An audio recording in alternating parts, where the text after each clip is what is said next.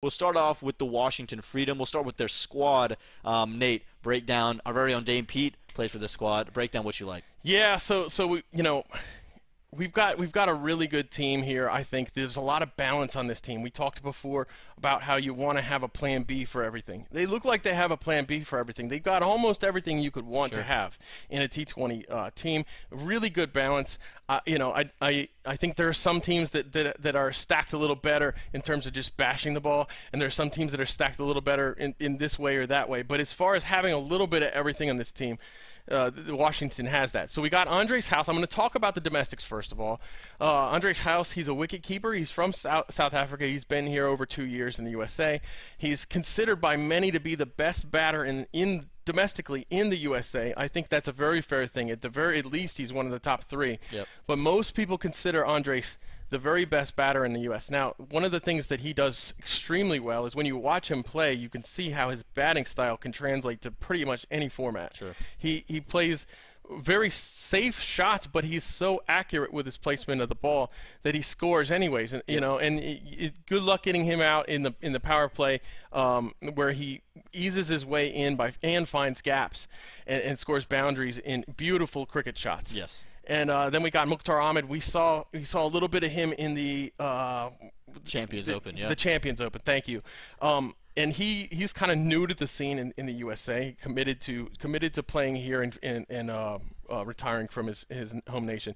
Mukhtar Ahmed, and he's a very good. Look at his statistics. Watch him play. He was taken second by the Washington in the draft, and he's very good.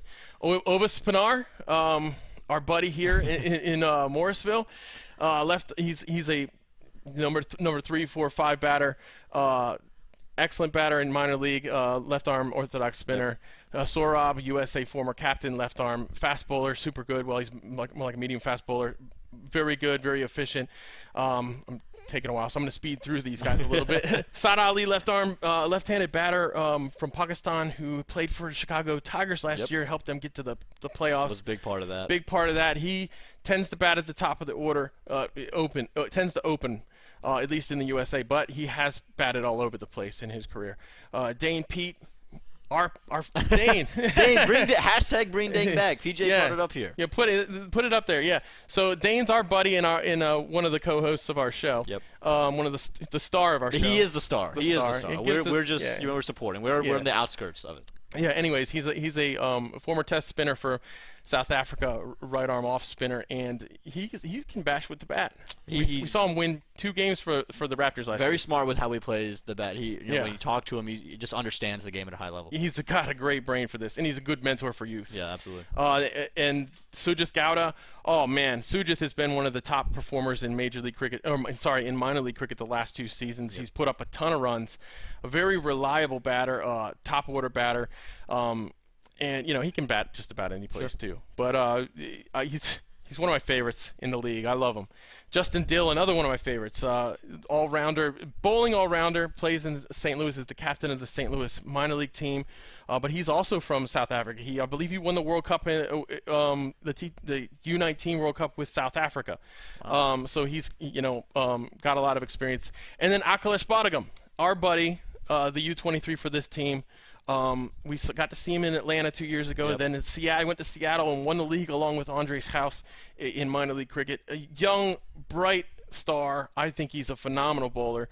Tall, skinny. I think putting him on this team with the spinners that they have both domestically and overseas is a great move. And, I'm focusing more on the domestics here because I think that's more of the value we bring to people. We know more. We know a lot about them. And the overseas, they're already well known. They speak for themselves. But, not only is Nate breaking down this squad, he also predicted an 11. PJ jumped the gun here. He put his 11 in there. So, PJ, compare your 11 to Nate's coming up here. Nate, break down why you went with this. PJ's got his 11. Now, PJ, I made this graphic beforehand, so I'm not trying to rip anything off of you if you see any similarities here. But, yeah, here's my Washington 11. I got Andres leading off, opening with the bat, right-handed. And I got – there's 3 wicket keepers on this team, really. I don't think Glenn Phillips is going to keep wicket. I think it's going to be either Philippi or Andres House. Sure. And either way. But both of them are opening, and they're both right-handed. I got Saad Ali in at number 3, and this was a really hard decision because I basically put Mukhtar Ahmed, who was their second overall pick. I basically put him on the bench just to get a lefty in there. As you look at the rest of the team, there's no lefty to speak of. This is one area I think Washington lacks is left-handed bats, and we know here in the USA, left-handed bats do a great job neutralizing certain kinds of spin and certain kind of fast bowling that we see in abundance in the USA. Absolutely. Then we got Glenn Phillips. You know, we've seen videos of him bowling a lot with his right arm off break bowling, and he does bowl a decent amount in T20. He's good at it.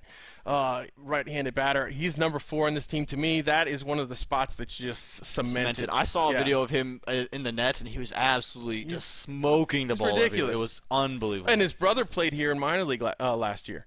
So his brother played out in California for the Lashings. There you go. Yeah, and he was super good.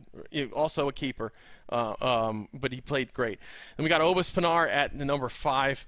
Our buddy Obas, who has joined us before on the minor league draft show, and we get to commentate on him because he plays for the Raptors here. Yep. Right-handed bat, slow left arm orthodox. Now I don't know how much he's going to bowl, but this number 5 spot for him is terrific. And you know, he's finished a lot of games for the Raptors. He's a finisher, and he can go the distance and put up really big scores. He holds the record in minor league actually for the fastest 100.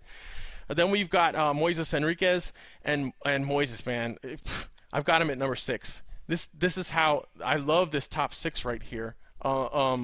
Really, and Moises, I considered putting him at 3 because he can handle it. Yeah. But he seems to be really comfortable in this spot. He's the captain of the team, right arm fast medium bowler. And then I got Hasaranga, who was amazing in the World Cup qualifier. He's up for the ICC Player of the Month. So he should get it. He should get it. He's been phenomenal.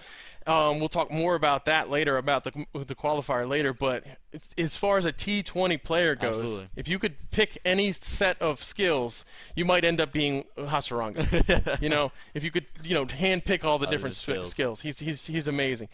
We got Marco Janssen, who at number 8. This is a luxury here. Left arm fast medium. I wanted to have a left fast medium, and they have depth at this position too, because they also have Dwarshuis there. So it's going to come down to one of those two, and I think Jansen gets the edge there.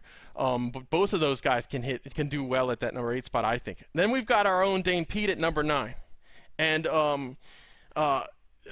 right arm off break bowler who can also score at that number 9 position, gives them a little added depth, I think. And then Nordke at number 10, right arm fast bowler. He's cemented in the team from day one. 1000%. Like there's no moving him off. If you're bowling 150 in this league, you're playing on the team. He's one of the guys I'm most excited to see. And then we got Saurabh Netravarkar right behind him. Saurabh, my buddy, USA former captain, and one of the top bowlers in ODI cricket. One of the top, I think, 5 or 6 bowlers, maybe 10, top 10 bowlers in ODI cricket in the world. At number 11, I was stoked about this team's drafting. Sure. I think they did a great job. And, unfortunately on the bench I have Mukhtar Ahmed, Sujit Gowda, Justin Dill, Akhilesh Badaga, and Osman Rafiq, which I didn't mention before. Osman Rafiq was recently taken, as we mentioned, in this free agent round. Gives them depth at the left arm orthodox bowling position. So we'll see. My playing 11 here everyone's is gonna depend on how the wickets go. No, absolutely right. Whether you go spin, whether you go more pace. I like the 11 here. I had Mukhtar Ahmed at 3 for mine, but I completely understand having Saad Ali as your extra left-handed. And if you look at PJ's 11, he has both in there. He's sat Dane out and brought Saad Ali to bat at really the 6 role, and brought Phillips down a peg as well to bat at 7. So he's kind of flipped with the order a little bit and let the big hitters stay in a big hitting role. An interesting 11 there. I'm not sure I would have Glenn Phillips batting that low, but I think Glenn Phillips at 4. I think you're right with that, and I do think Dane becomes the option of, do we want extra bat, do we want the extra spin? I think that's where the wicket comes in, right? I think he's very understanding of that as well. I think with this team, if you want another bat, then you're going to sit Dane and you're going to put Mukhtar Ahmed in there. Right. Is what I think you're going to do, because you do have good spin options already. But I just thought having Dane in there, turning the other way from Hasaranga. Obviously, Glenn Phillips can do that too, but Dane we know can give you 4. It depends on what you want to do with your bowling. Yeah, absolutely. And he also had the opening partnership to be Andres Kos and Mukhtar Ahmed. PJ did, and had Felipe sit in place for Adam Milne. And again, when you have Adam Milne on this lineup too, you just forget to mention how many great guys are on this team, and just give you a bunch of different flavors. And so it really does. Like you mentioned, there's a lot of depth, and I think they drafted really well. So again, if you have any Freedom 11s you want to put in the chat, feel free to do so. Feel free. And we didn't even mention Hussein. Yeah, Akil Hussein. He's they brought him over here, one of their last overseas signings. Sure. And he right now in our 11s doesn't seem to find a spot. So again, this team is just so loaded with his arm ball a lot is of nasty. Options. Yeah, he's got a nasty arm. And these wickets might be great for him too. We'll see. We'll see. Again, it's all going to depend on day one, and we're so excited. 8 days to go till that first ball is bowled. It's crazy.